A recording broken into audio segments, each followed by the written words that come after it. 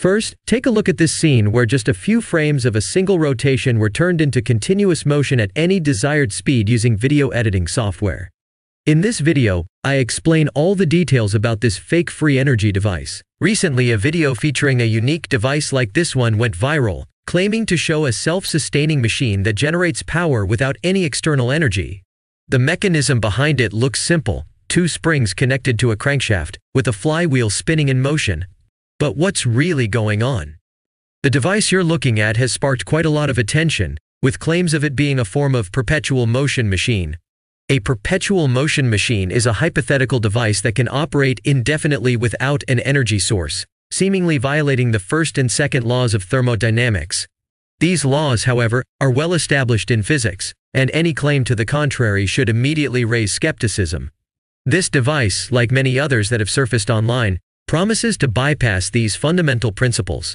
But we're here to break down the reality and explain the science behind why this mechanism can't work as claimed.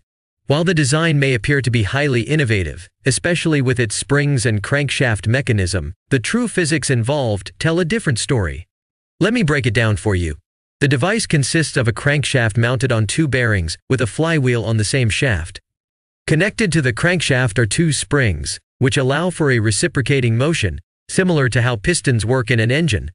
Now, some are claiming that these two springs can power the flywheel indefinitely, keeping it spinning without additional energy.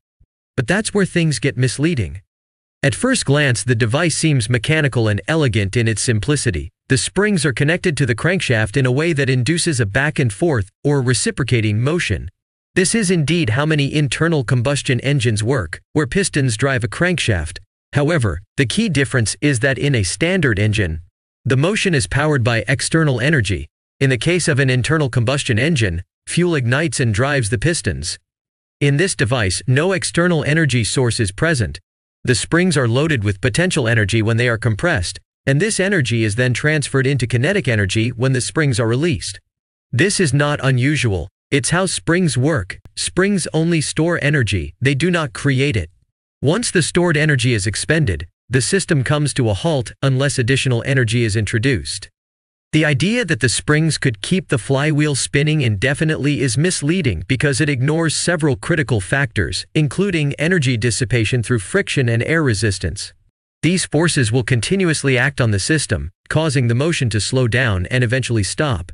The energy the springs provide is finite and cannot perpetuate the rotation forever. In fact, as the system moves, mechanical friction in the bearings and air drag will steadily sap energy from the system, further ensuring that the motion ceases without external input. Springs don't generate energy by themselves, they only store and release elastic energy. Here's the catch: when one spring is compressed and released, it will rotate the crankshaft by half a turn. But on the return stroke, all that energy is neutralized. So if you add another spring on the opposite side, they cancel each other out, and the crankshaft remains stationary. The idea that these springs could provide continuous rotational motion contradicts basic mechanics.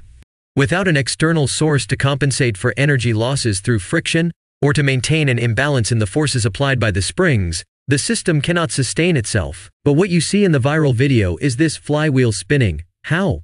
It's simple. When you manually turn the flywheel, its inertia keeps the crankshaft rotating for a few seconds. It gives the illusion that the springs are driving the rotation.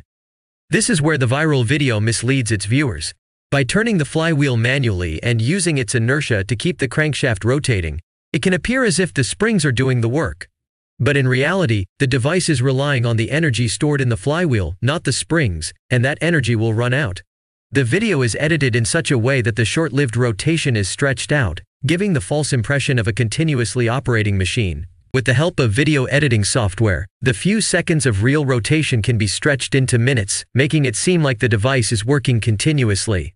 But in reality, once the flywheel loses momentum, everything stops. When we apply the principles of physics, it becomes clear that the device isn't generating energy on its own. My purpose in designing and creating the animation of this mechanism was to explain how this device actually works, and debunk the claims being made in the viral video.